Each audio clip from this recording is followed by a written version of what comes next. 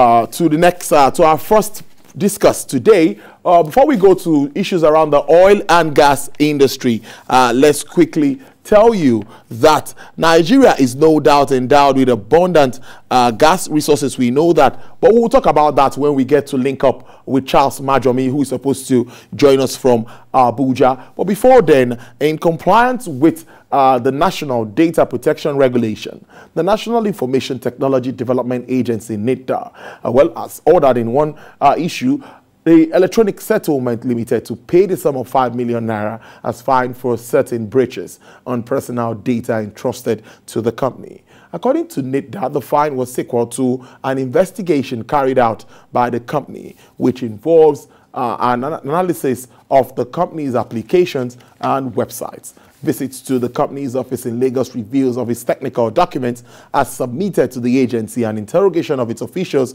by NITDA's investigation team in Abuja show that there was a data breach involving the company.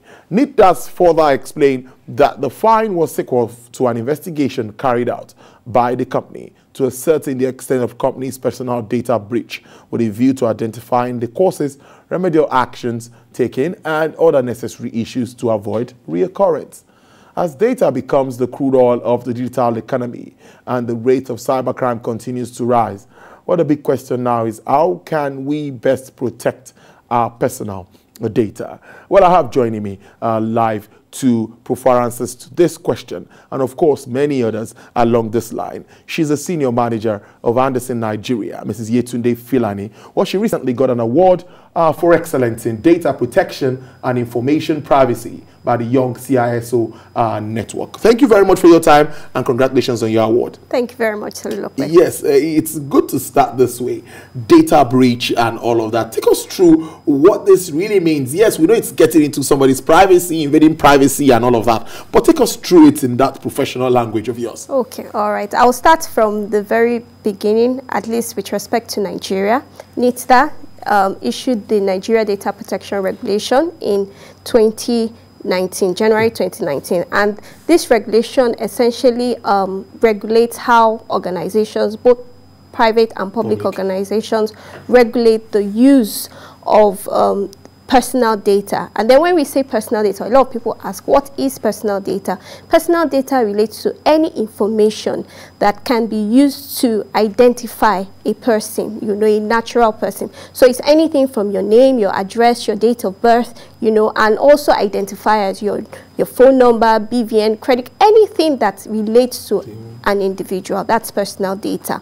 Now, worldwide, there's been regimes, to put regulations in place to regulate how organizations use personal data of individuals, and Nigeria is, also followed that trend. Okay, now we have the what's it called, the national. Let me get that very correctly. But before we go there, let's now look at who are those people successful? Who are those really vulnerable to data breach? Public, private, and all of it. What would prompt someone to want to get into your personal details or get your personal data? Getting this, just as you said, data is like the new gold. If you think about it, the biggest organizations in the world, they all deal with data. Look at Google, for instance. There's no tangible product that you can say this organization has. They essentially deal with data, the Googles, the Facebooks, because data is very valuable. You can use it to predict behavior, and it also helps, with economic activities, because if I build a profile around you, I know what you're likely to be interested in, the kind of products, that would appeal to you. Okay, so that is why data is very important. But of course, with everything that is vital, it's also open to abuse. What do we mean by abuse? People have information, there are criminals out there, they can use that data to defraud people. Some can even use it, to, what's the word, to, I've lost my agenda. Taking advantage of people when when things like this happen. It's very easy for them to actually take advantage, for particularly like you talked about fraud and all these illegal activities. And I'll go to what National Data Protection Regulation really stands for. How effective would you say that body is? It's actually, very effective. So what NITDA, has put in place is that it requires organizations to put certain measures, in place. The first is for you to have like a body of policies, guidelines, within your organization that determine how you lawfully collect and use and process personal data. Now, there's hardly any organization, that doesn't deal with data in one way or another. Now, you've collected data for a particular purpose. What have you used it for? Have you gotten appropriate consent, for the use of that data? If you're going to use that data for any other purpose, then you need to get the consent of the data subject for that use, okay? I know that, there were times that your phone, especially as women, is ringing and you're rushing and you just pick it up, it's one telemarketer, and it can really, some even call you in the middle of the night, that's a breach of privacy, so there are regulations around how you can deal with the personal data of individuals, that you have in your custody. Okay. Now, so let's now talk about how do data breaches, how do they really happen when they want to happen? How does it really happen? Can you take us through that process? Okay.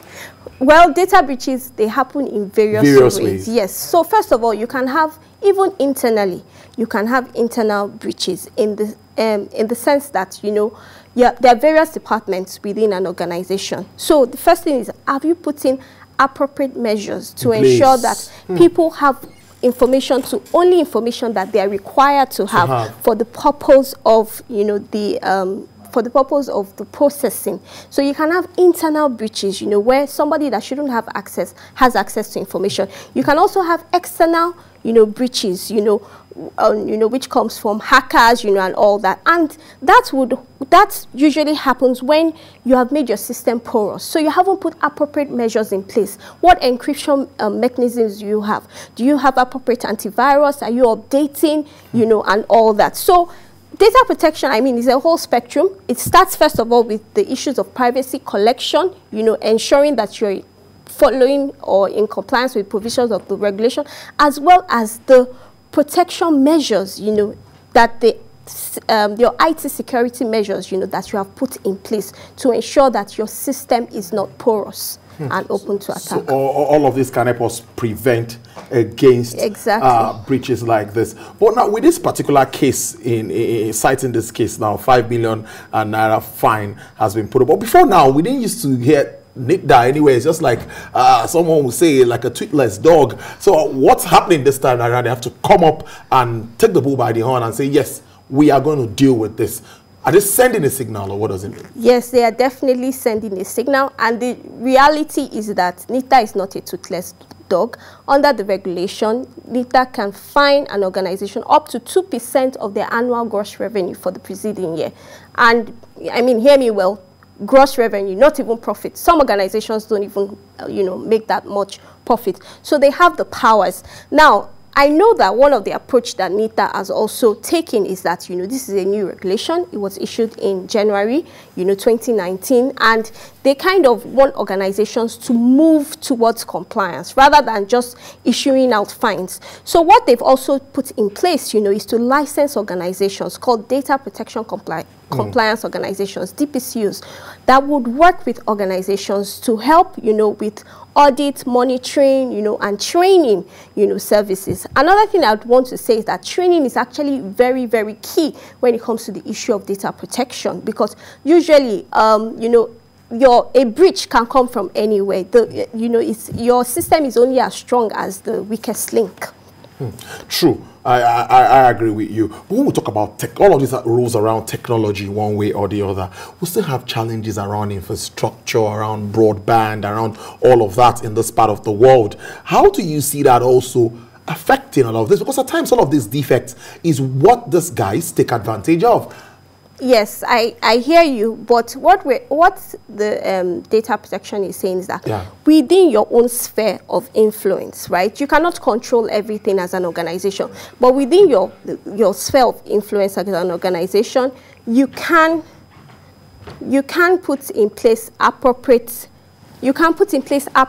measures, you can have your antivirus, you can ensure that your systems are encrypted. I don't expect you to have a system, you know, that has critical information and I just come in, slot in my, you know, flash drive and go away with critical information.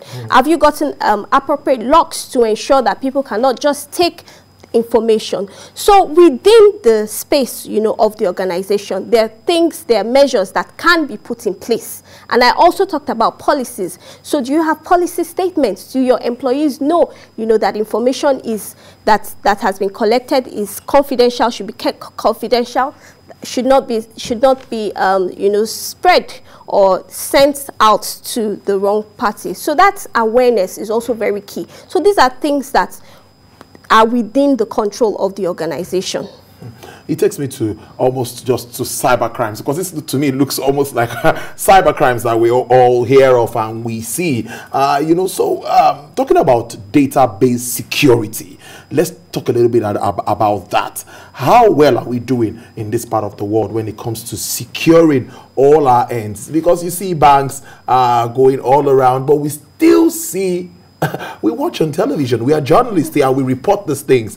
We'll still see someone telling you that if I get hold of your phone where you get alerts, yes, I can rip your account. I can take all the money in your account. So when you see these things, I get so worried and I take my phone and I keep it so closely to me with a little change I have in my account. But seriously speaking, how well are we doing with security? You know? Well, the reality is that security, data security is not just a Nigerian problem. Yeah. You know, it's universal, it's global. True. So what laws or regulations like the NDPR, you know, data protection laws also help to do is to put frameworks, you know, around this. So as an organization, right, if you know that employees are going to have sensitive information on their devices, then you can set up more security around their devices, things around passwords, two-factor authentication, you know, other things, you know, that would allow you to have a more robust system, you know, to protect it. Those are the only things, you know, that you can, those are the things that you can put in place. There's no, you know, completely foolproof system, but of course you must show that, you must be able to demonstrate that you have put appropriate measures in place to ensure that you've protected the organization from any foreseeable hazard, you know, anything that, you know, can be foreseen. But I mean, laws are very sweet to be put together by government, but compliance is something that is also very, very key when we talk about this. So as an operator, because for you, advisories and all of that, you meet clients and all of that, what are you talking to them now really about data at this time? Data is really king. We know what happened during the lockdowns, everybody in, and we all relied on data. What are you going to be advising clients at the moment to do in regards to all of this moving on in the year? In fact, I think the COVID-19 pandemic actually brought a lot of things to fore. You know, nobody believed that you could have your employees working remotely for a whole month, you know.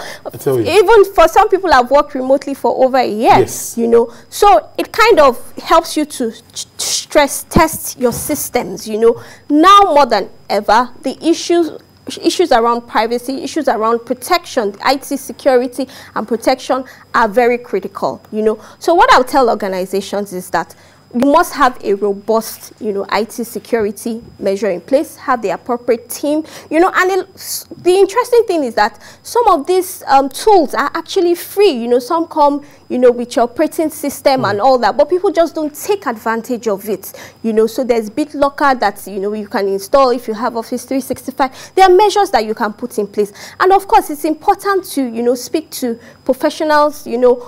NITDA says work with your DPCO, that's Data Protection Compliance Organization, which under syntax is one of, you know, speak to the professionals. We've done this, we've worked with, you know, various organizations, okay? And your IT infrastructure has to be fit for purpose. There isn't necessarily a one-size-fits-all. So you must work with what you have. Before I let you go, I was reading through before I got you in on the show, talking about impact assessment that NITDA did before they came up with this resolution and the fine. What's the process of the impact assessment on some of our data-intensive application products? Fantastic. So part of what the NDPR requires organizations to do is to conduct data privacy or data impact assessment. Yes. Now, especially as a result of the remote work and all that, some organizations have had to develop, apps, get more information, about their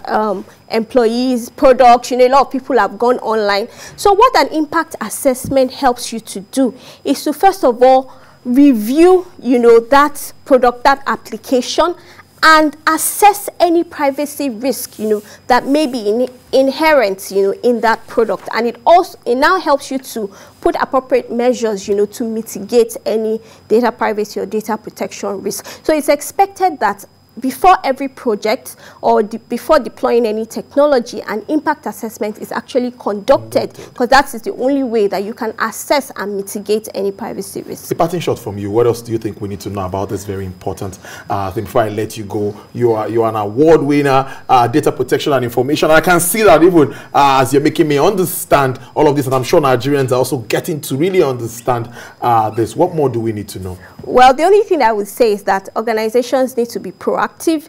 Don't wait until the regulator comes knocking on your door. Yeah, some organizations will say, oh, but I mean, I'm 1 in a million. Why is it me that would come to? It's not even about whether the regulator comes to find you or not. It's about having a system in place, that protects your organization. And it's about building confidence, your customers have confidence in your products, in your services, when you have a robust system, that is well protected.